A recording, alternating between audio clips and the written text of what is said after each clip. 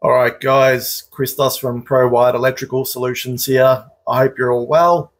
If you're in a daylight savings environment and you're experiencing some time sync issues, whether the time is out, the recorder's not recording, or you're not getting your alerts, this video may be for you.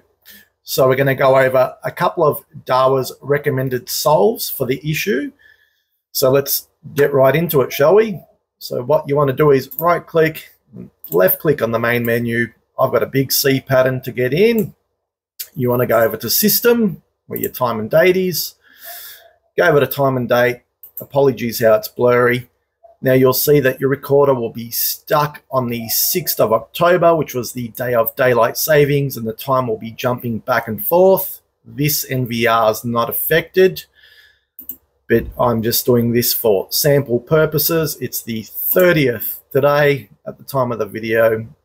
So what I'm going to do is set the right date, set the time. It's 8 a.m. It's 8:30. I'm going to hit save. I'm just going to move this card out the way, then hit apply.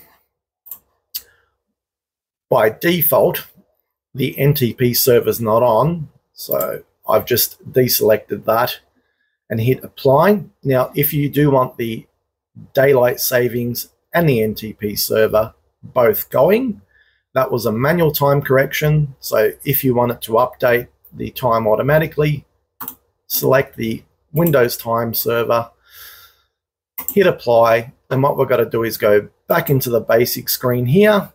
We're going to deselect remote sync device and cam sync time and hit apply. Then we're going to reselect them, re-enable them, and hit apply.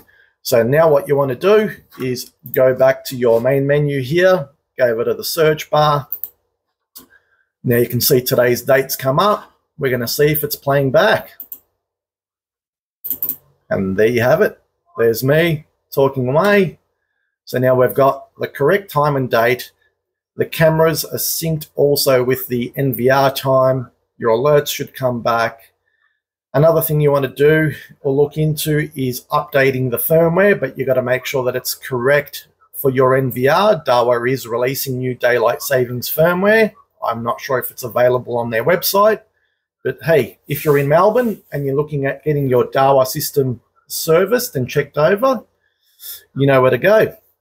Thank you for watching, and let me know if you want any other tutorial videos. Have a good day.